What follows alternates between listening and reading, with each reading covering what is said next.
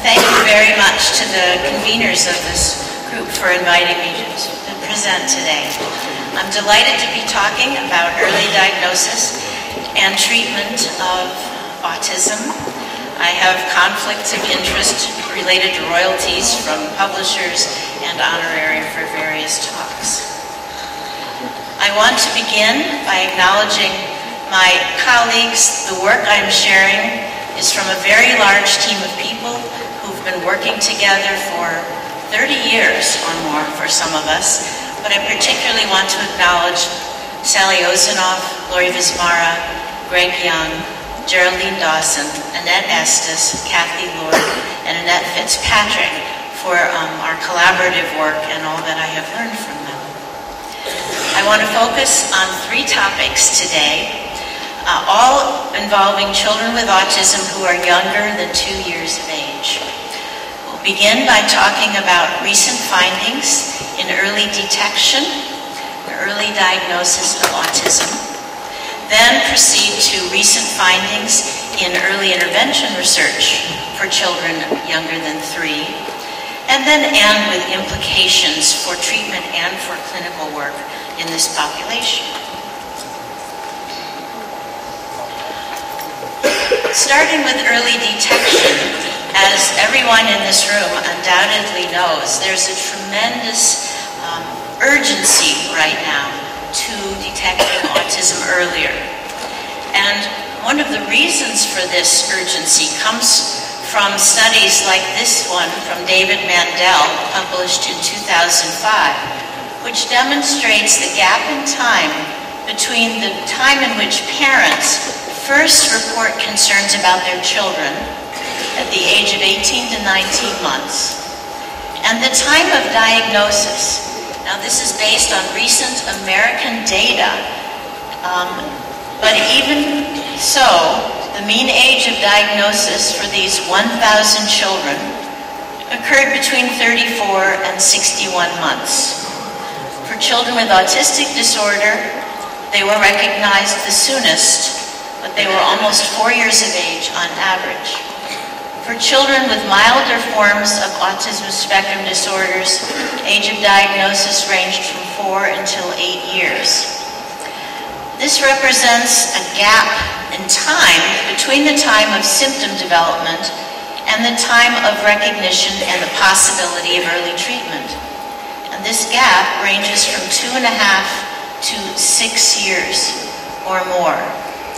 This becomes more and more concerning as evidence from early intervention studies demonstrate or hint at the fact that the earlier intervention begins, the better chance there is for larger gains that children can make over time.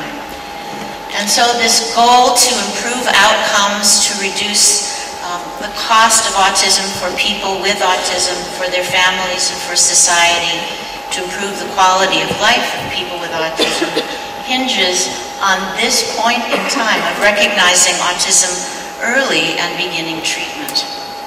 And so we have a great press to understand the development of early autism. This challenge has been helped along tremendously by a group of researchers from all over the world who are studying infant siblings of children with autism from the time of birth or soon after, and following these babies along, because, as you all know, there's an increased rate of autism in siblings, about 15%. And so knowing that this is a high-risk group, we have a better chance of finding more children with autism if we begin at birth and follow along till age 3, if we're working with a high-risk group, like siblings. This is a list of the names of the investigators that have been funded both by their countries and by Autism Speaks to come together, share their data, and understand the earliest signs of autism. I'm going to skip that slide. And so I want to focus on several findings which I think are the most important findings to have emerged in the last 3 or 4 years since the last Autism Europe conference. And the first one of those is the surprising lack of behavioral differences at 6 months of age in children who later develop autism. This was first reported by our Canadian colleagues, headed by Lonnie Zwigenbaum in 2004, and by Nuri Yirmiya in Israel and her colleagues in 2006. But this has now been replicated by several other groups, including Becky Landa and our own work in California. So there is a convergence of findings that for children who do have autism by the age of 2 or 3, careful examination of their behavior in testing situations and interactions does not demonstrate symptoms of the autism that is coming. And so I wanted to show you the onset patterns of 13 children from California who developed autism in the first 3 years of our study. And I want this diagnosis involves the best estimates by expert raters using ADAS, ADI, and clinical observation and all psychometric data. I want to start here at 36 months in the final column. So read this from right to left. At 36 months, all 13 children have a diagnosis of autism. But if we look at the same children at 24 months, almost half of them do not yet have enough symptoms to diagnose. 8 are diagnosed by 24 months. 5 of them do not yet meet diagnostic criteria. If we look back at the same children at 18 months, only 3 of them have enough symptoms to diagnose autism, although all of them are raising clinical concerns of some sort. And if we look at 12 months of age, the minority of children have any concerning symptoms. Only 5 of these 11 are raising any concerns, and none of them are raising autism-specific symptomology at this point. Now, know that at 12 months, we now have good diagnostic tools. We can diagnose autism at this age range, and autism is quite stable. So what this demonstrates is this very slow, gradual onset of symptoms and the gradual increase in symptom number and symptom severity beginning at 12 months. None of these children showed concerns. Only one of the 5 we saw at 6 months showed any concerns. So there's this gradual development, no concerns, concerns, diagnosis. And most of the children are presenting this way. This is not what we thought we would see when we entered this kind of work. Now I want to show you what the developmental scores of these children are like. This shows you 30 children with autism who will develop autism and 80 children with typical development, gathered from the combined study of UC Davis and UCLA, Sally Ozanoff, Marion Sigmund, Ted Hutman, and myself. These are the Mullen scores of the typically developing babies for language, receptive and expressive, at 6, 12, 18, 24, and 36 months. And so we see a fairly steady developmental trajectory. These are the scores of the children who develop autism at the same ages.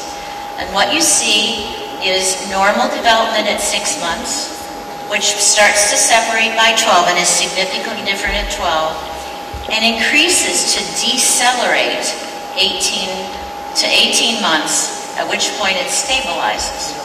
So here we see these are the same children over time who are decelerating from a normal developmental rate to a slowed rate by the age of 2. These are the same children. This is motor development. And we see the same pattern. Here's the children with typical development. Here are the children who will develop autism.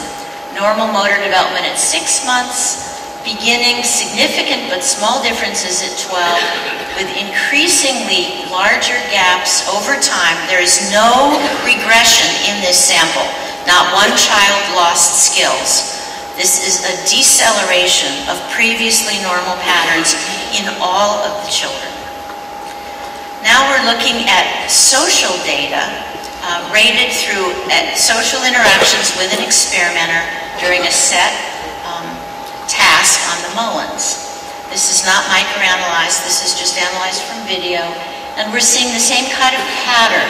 This is decrease in the number of gazes to the adult per minute from normal ranges at 6 months, increasing gaps from 12, 18, 24 to 36 months. This is the number of smiles per minute, the same picture. This is the number of directed vocalizations per minute, same scenario. This is the quality of social engagement that the blind experimenter rates at the end of 2 hours of interaction. Seems normal at the first visit and falls off steadily through this entire period, which means that the onset doesn't occur at one point in time. Onset appears to be a gradual process that is going on across this whole 3 years. Here are the parents' reports. And what we see here are at 6 months, the parents of children who are risk families, have a brother or sister with autism, are slightly elevated, more elevated than the parents of children with typical development, but there are no significant differences at 6 months in their worries about onset of autism. By 12 months, those children who will develop autism, the parents are significantly more concerned. And they grow increasingly more concerned over time. This is the exact same pattern the parents are reporting that I just showed you in our behavioral data and in our developmental data. So what does this mean about the onset of autism? It could mean that autism sets on in a gradual way, and that the beginning of autism, when it starts, when this process starts, may be a chance occurrence. This is the way that it happens in schizophrenia. And my colleague Cam Carter suggested that the genetics of schizophrenia results in a kind of this bell-shaped curve of onset, and that this may also fit best what we're seeing in autism. If this is true, and if onset is happening here for most of the children of a behavioral disorder, then looking here for the signs of it may not be possible. We may not be able to find behaviors associated with autism before autism onsets, which for most children with autism would be here in the 12 to 18 month period. So the third finding from this work then flows from this. If the autism is not observable in behavior, perhaps we'll find it by going more deeply into cognitive processes that underlie behavior, trying to get closer to measures of brain function. And there have been a tremendous number of studies in the last few years that are taking this route in the infant sibling studies and are identifying important differences that occur when you look at a whole group of infant siblings compared to a group of typically developing infants of the same age. And so we have papers from Ibanez, from the British group, and from Nolan, looking at response patterns to gaze, response patterns to direct gaze, exploration of mothers' faces, the ability to disengage from looking at faces or objects, children's memory for objects, infants, 9 months, 6 months, 10 months. And these studies are finding reliable differences in more basic processes. Although these are also mostly 9-month-olds, whether we'll find them in the 3 to 6 month period, I think is not clear, although I think it's probably likely that we will find some of these differences.